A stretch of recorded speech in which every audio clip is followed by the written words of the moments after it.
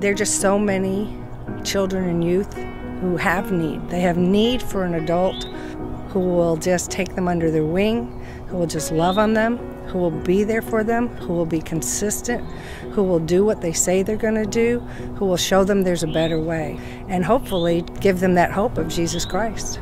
These kids come from hard lives that a lot of us can't even come close to imagining or understanding, and we get to spend a week pouring into them and loving them like Christ has called us to.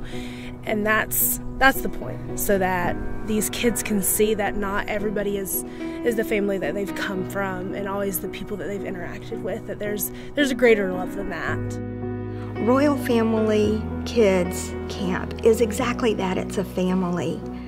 There are children who come that I've seen that it was a homecoming for them and their siblings because they've been separated and they got to see each other at camp. It gives them a sense of family, and that's exactly what God calls us to do. God is planting seeds in them that is going to grow. He's continually reminding them. They may not be able to bring their belongings with them from home to home, but there is a presence and a power that we can introduce them to that no one can ever take away from them. It proves that you don't have to go like halfway across the world in order to touch someone's life. There's a missionary front like right here, right where we live. It changes a life. I'd been part of the foster care system, and I'd been through some of the same stuff that these kids had been through, how they have had broken hearts and they've been hurt. These kids look up to older people who just spend time and encouragement in them, and they will never forget those moments. They get completely smothered in love and get to feel special and unique, and which is something that foster kids don't get to feel a whole lot of. You think you're blessing them, you will be blessed.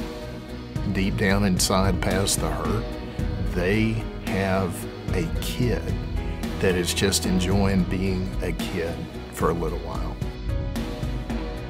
God is building a kingdom here on earth, and He's building it with foster kids. He's building it with me. He's building it with you. And we don't want to miss out on that. The greatest need for the camp is godly men to step up. The help is needed greatly. There are foster kids that would want to go, but they have to have enough staff members for them to be able to go. Every year we get to the deadline and we're praying, getting people to pray, trying to find different big campers because we're going to have to turn kids away. My husband in his business shared the story of him planning to go to Royal Family Kids Camp, and one of his customers said, "I can't go, but how much does it cost to sponsor a child?" And on the spot wrote him a check to sponsor 2 children for a week of camp. We can't do everything, but everybody can do something. So the question is not, can we be a part, but how can we be a part?